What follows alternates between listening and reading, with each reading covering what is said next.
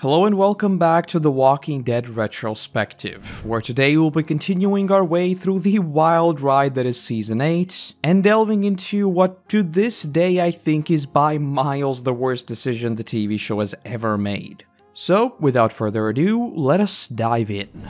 When we left off, in both versions the joint communities had dealt their first major blow on the Sanctuary, and Negan's people were pinned down by the Horde. And that is exactly where we'll pick up.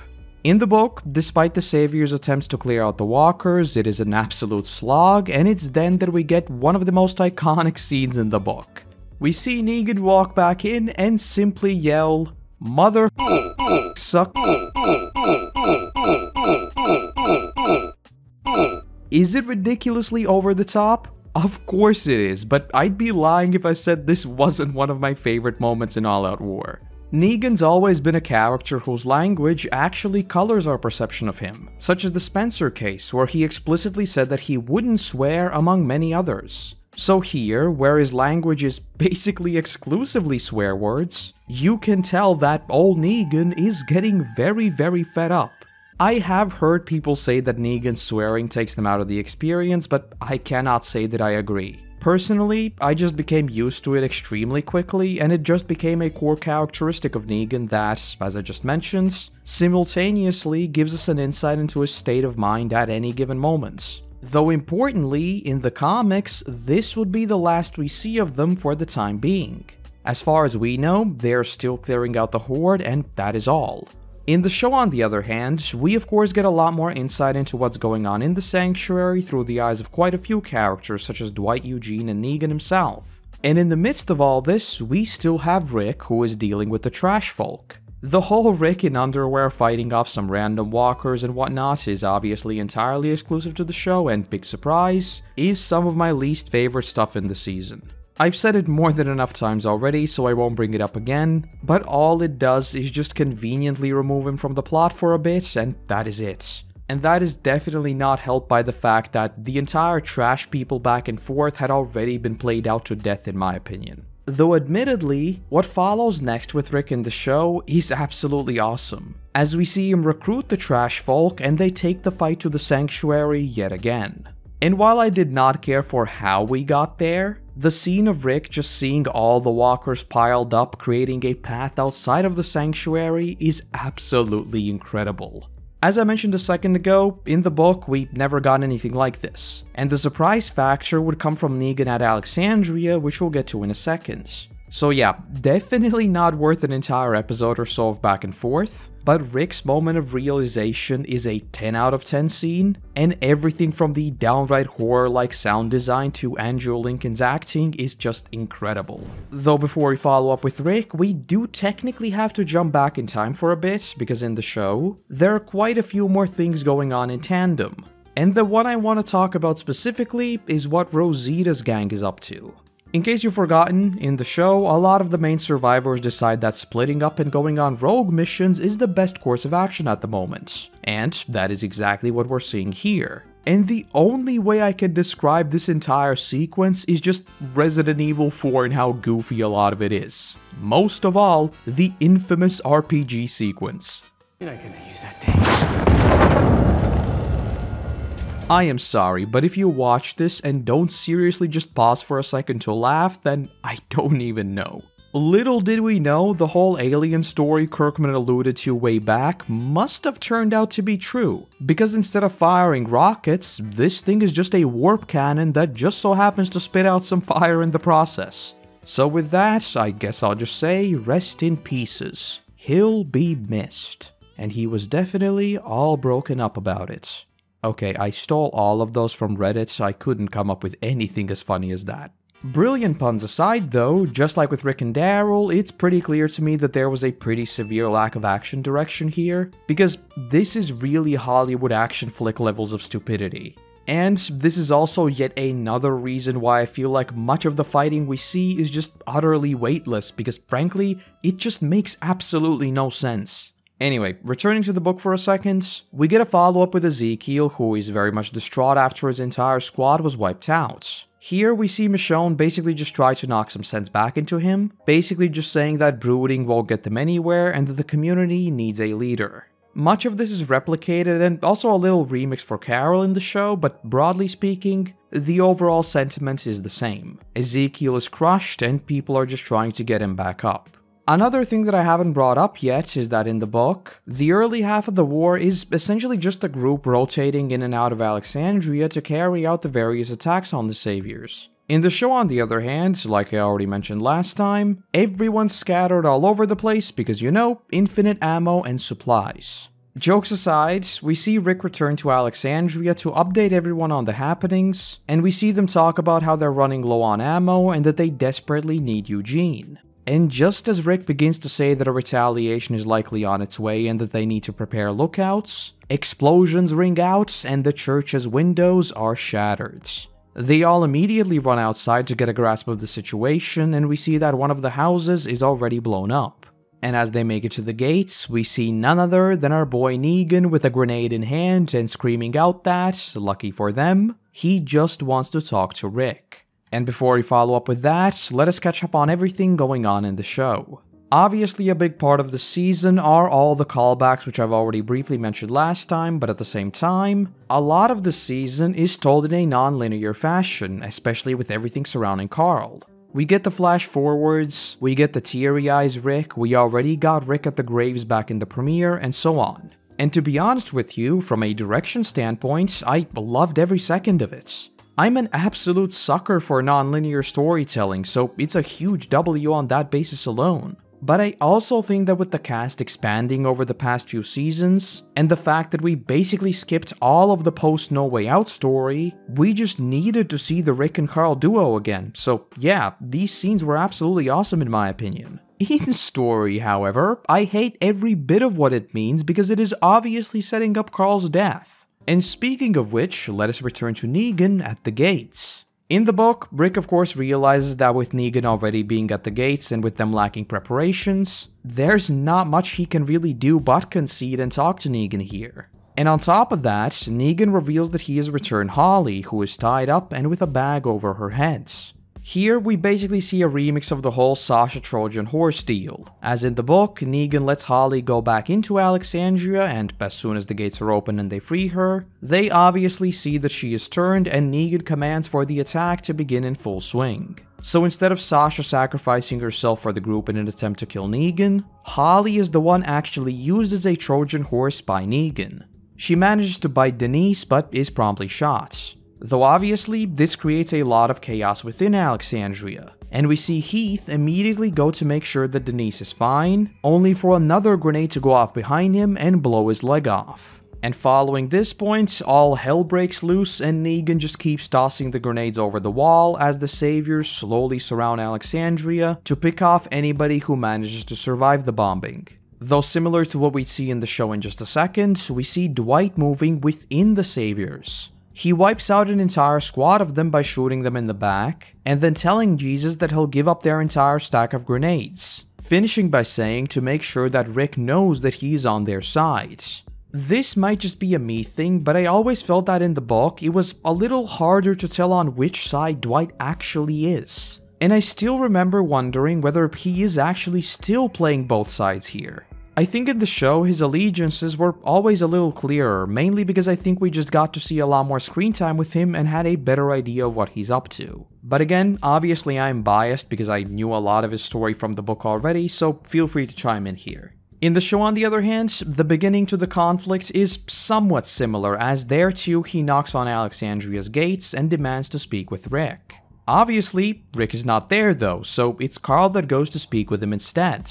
And yes, this is a nighttime shoot, so despite my burning hatred for everything that would transpire next, from a cinematic point of view, I do love this confrontation. And before we follow up with Alexandria, we have to jump to all the other battles that are going on in tandem.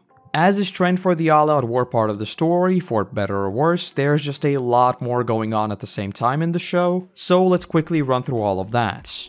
So with that said, it's not just Alexandria that's attacked. It's also Jesus' little group, as well as the entirety of the kingdom, which more on that in a second. As far as Jesus and Maggie goes, big surprise, this is a nighttime shoot and is a ominous confrontation on the road, so I do very much enjoy that. That said though, it doesn't really do much for the story, so there's not really much else to delve into. As for the kingdom, it too experiences an attack from the Saviors essentially at the same time as Alexandria. As I've said before, I do think that Gavin was a really interesting archetype for the Saviors in the show, so I did enjoy some of that conflict fleshed out here, especially with Morgan now entering his full-on clear mode. None of what happens here is really relevant to the bigger story, so the only major thing I want to note here is that exploring the whole remorse angle for Gavin was a nice breath of fresh air for the Negan saga. Though yes, none of this happens in the book, and most of the characters that even play into the kingdom part of the story don't exist at all in the source material. And another problem I'd raise that is relevant both here as well as for Alexandria is that AMC in their infinite wisdom once again decided to split the conflict into 2 episodes. While the whole Carl deal is a neat stopping point, I do think that the rest of the action felt extremely disjointed as a result, and we basically end up with No Way Out 2.0, where the big hook happens in episode 8, but to actually see it through, you wait 3 months to watch episode 9. Remember 18916? Yeah, this season is a particular offender of that. Returning to Alexandria, obviously the major difference between the 2 versions is that in the book, Rick is there, while in the adaptation, he's still on his way back from the sanctuary. So as much as Negan wants to talk to him, he isn't even there. Because of that, it is Carl that greets him, and the conversation they have is actually really cool in my opinion. And no, not just because it's a nighttime shoot. The thing I really liked here is that Negan does rightfully call out some of what Rick and the Alexandrians have been up to as well. Most of all, telling them that there are kids in the sanctuary, something that Carl was well aware of. And specifically naming baby Gracie, who'd now obviously grow up without her real parents. Again, I don't want to delve into the whole rabbit hole that is the morality debate between the 2 sides, but with such a conflict, these sorts of tragedies are inevitable, and I really like that it was addressed. Yes, Rick and the joint communities may be fighting for their freedom, but they are certainly not saints either. And I think with baby Gracie specifically, giving us this very personal example of that was a brilliant addition for the show. And similarly, Carl's role here was awesome in my opinion, and was a brief showcase of how they could have leveraged the darker side of his character. Obviously in this specific sequence, the whole kill me aspect is because he knows he's bitten. But if you look past that and think about how he assembled the whole plan for the community to hide while keeping Negan at bay, I think it just makes me wonder what else the TV Carl could have been spun into.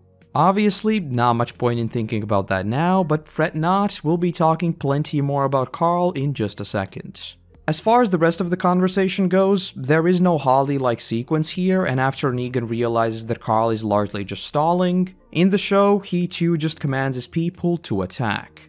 I'll be honest, I'm not even sure if I'm nitpicking here or not. I feel like it is once again turned up to Hollywood levels, because instead of just having basic grenades, literally each and every one of them have grenade launchers. And the reason why I say I may be nitpicking is that technically we have seen military outposts that were trying to contain the virus originally, but still, I feel like grenade launchers isn't exactly something you find in bulk. A box of grenades seems believable, but not a box of grenade launchers. But yeah, to be fair, I have no idea, and maybe they would be carrying out like 50 grenade launchers and Negan just so happened to find them, I don't know.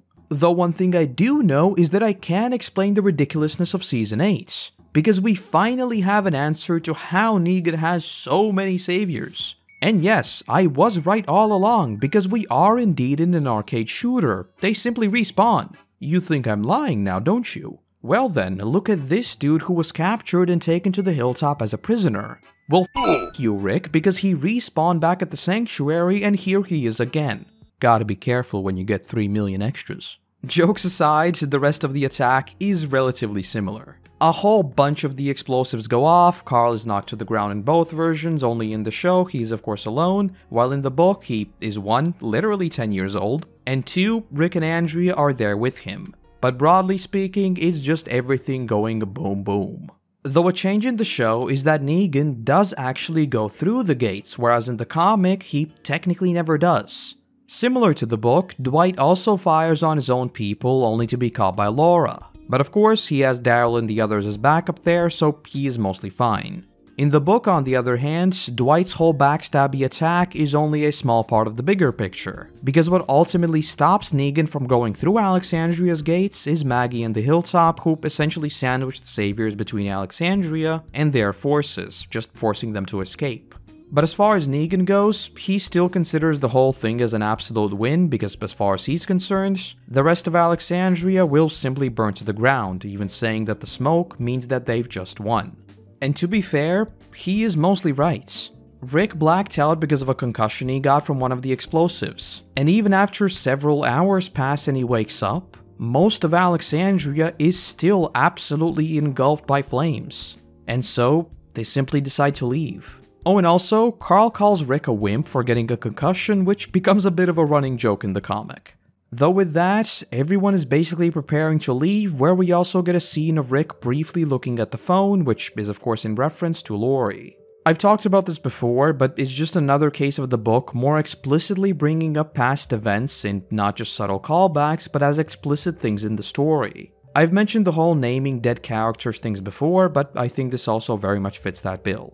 And finally, we get the splash panel of everyone getting in cars, as Rick turns around to look at Alexandria for what originally many thought to be the last time.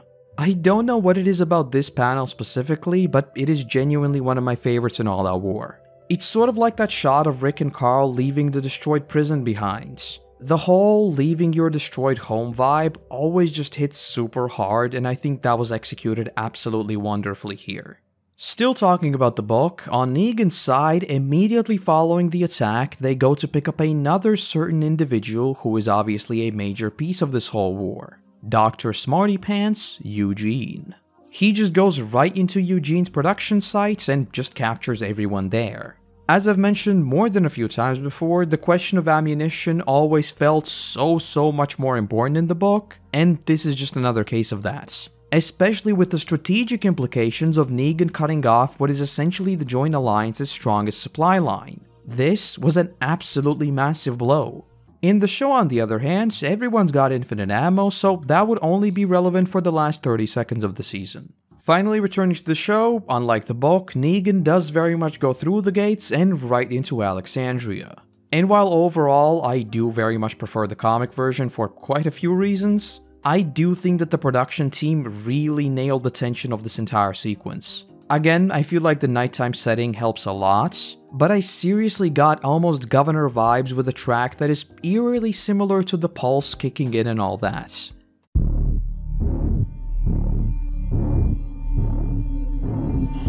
Well, that's when I'm gonna kill you in front of everybody. So yes, Bear McCreary is once again carrying the scene big time. And it's made even more intense as we actually see Negan and Rick throw down, which very much had that Governor versus Michonne vibes. And of course, the whole Negan talk in this one is excellent, especially the whole, "You ever shut up? Nope."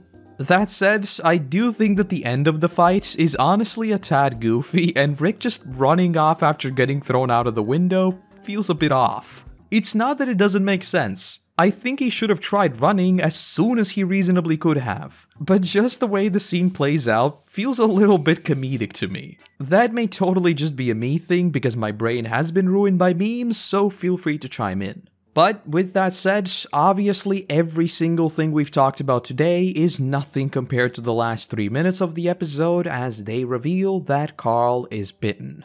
Now, before we get into the whole debate surrounding this, I'll be the first to admit that the almost 28 days later sounding music, as we are very slowly given hints of Carl's fate, is nothing short of excellent. And the small candlelight with us panning away as they're quite literally enthralled by darkness is also just pure perfection. Not to mention that from an emotional point of view, I don't think I'm the first one to say that I was in complete and utter disbelief that they'd actually pull something like this. I do distinctly remember that there were wild spoilers flying around saying that Carl dies, but they were so incredibly outlandish that I think everybody just wrote them off without giving them a second thought, including me. I never believed it for a second. And also, even taking a step back from this moment, the fact that hints towards Carl's death were actually dropped throughout the entirety of the season is some excellent direction. And rightfully, his death, especially in retrospect, was given a ton of room to breathe.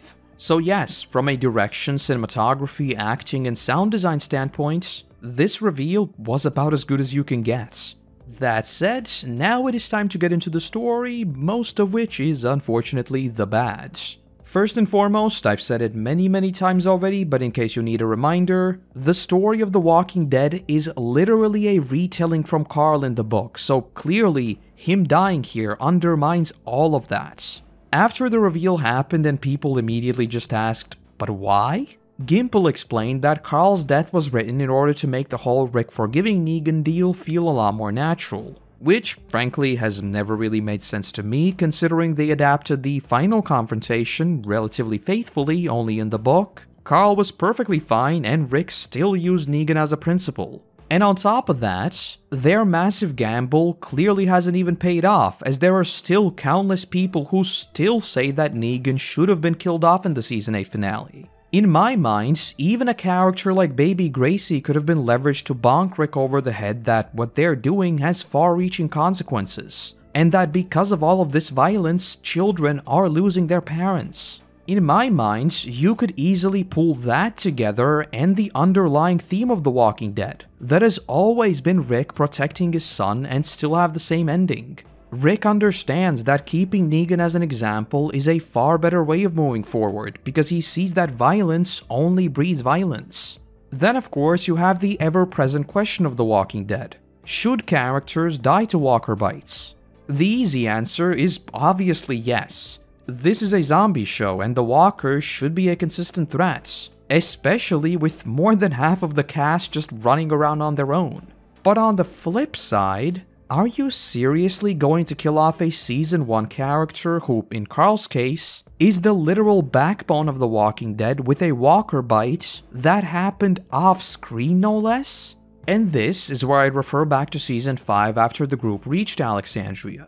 If you recall, there too we talked about the wasted potential of someone like Noah, for example. But the thing with the Noah example is that as much as his story was cut short, it was not years and years of compounding story. In that case, you can at least say that its entire purpose was to re-establish the walkers as an always present threat. With Carl on the other hand, I feel like that was just utterly wasted. The easy comparison here is of course Andrea in the book, but there too the circumstances, in my opinion at least, are drastically different. And I feel like her death did serve a much bigger purpose. We'll of course get to it plenty more when we're actually there, but yeah, as far as I'm concerned, a walker death for Carl did a massive disservice to the character. And of course, on top of all of that, there are plenty of externalities. First off, I want to dispel all the copium-filled things people say when talking about Carl's death. One of which saying that Carl's actor wanted to leave the show.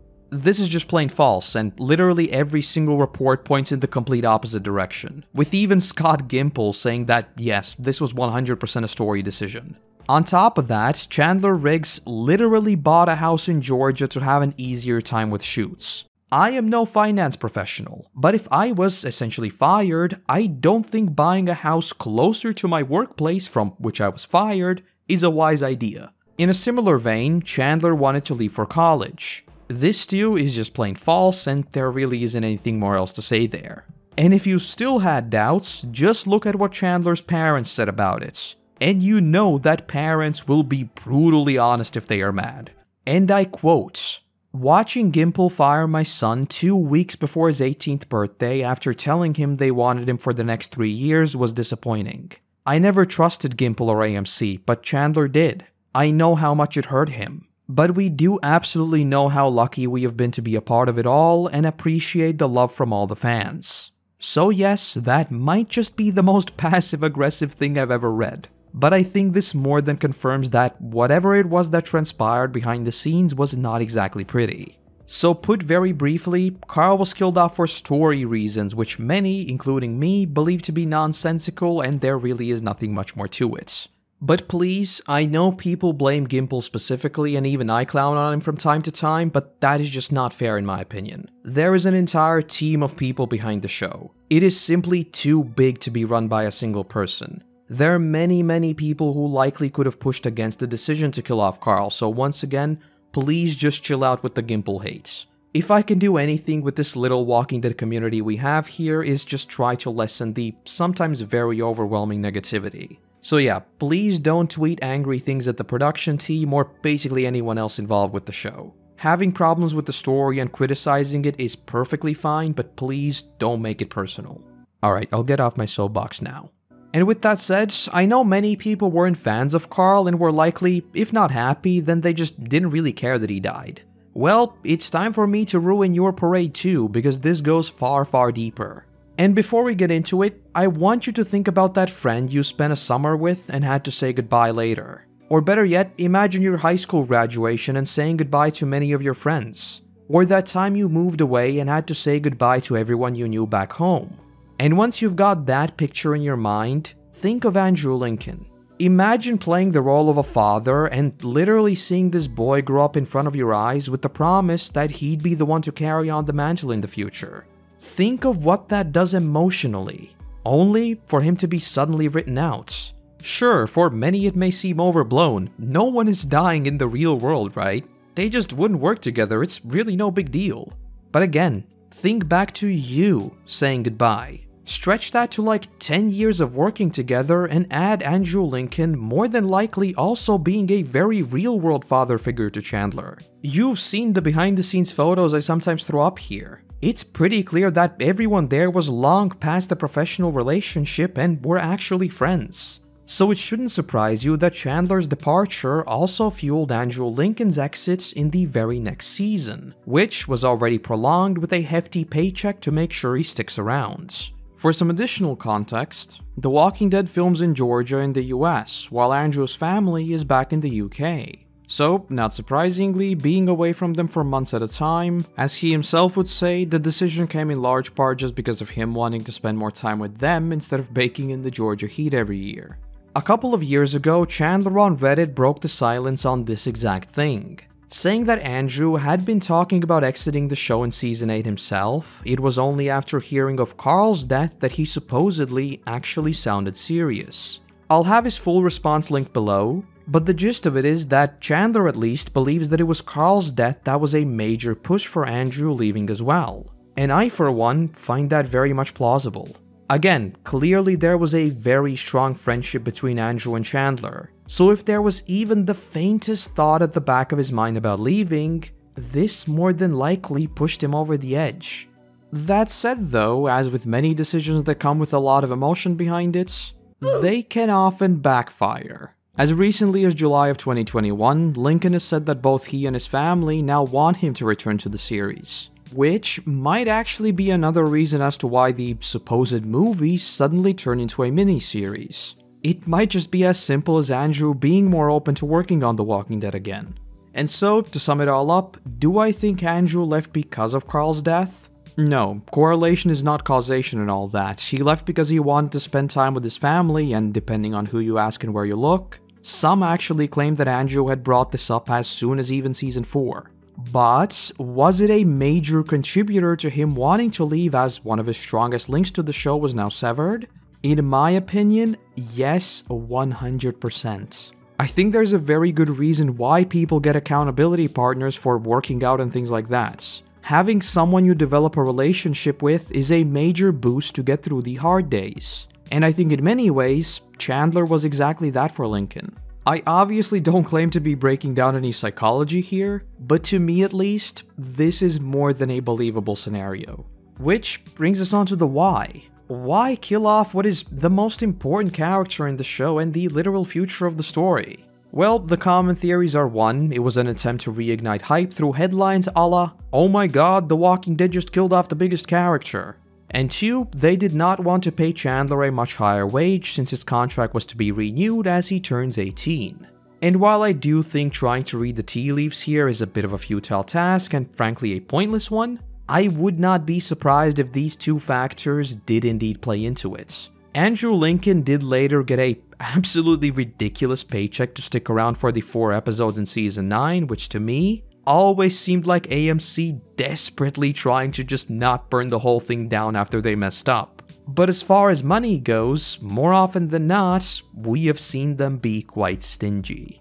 I've said this many times already, but please, if somebody on the cast ever sees this, can I please pick your brain about this stuff? Please, please, please give me an interview. But on the flip side, I do also find that a little weird considering they were always adamant about adding a whole bunch of extras, which would likely add up to Chandler's increased pay anyway, so who knows. So whether it was indeed money or just the hubris of the writers, fact of the matter is, I think this was by miles the biggest blunder in the TV series, and in my mind, started a bit of a death spiral for the show. But out of fear of rambling on for literally 3 more hours, that's where I'll leave it for now. But again, just to restate, as much as I hate what absolutely each and every aspect of this does to the story, the sequence itself is shot and executed beautifully, so at least it has that. And speaking of which, with that, those flash forwards also become much more clear. As with the death of Carl, not surprisingly, Rick is indeed shaken to his very core.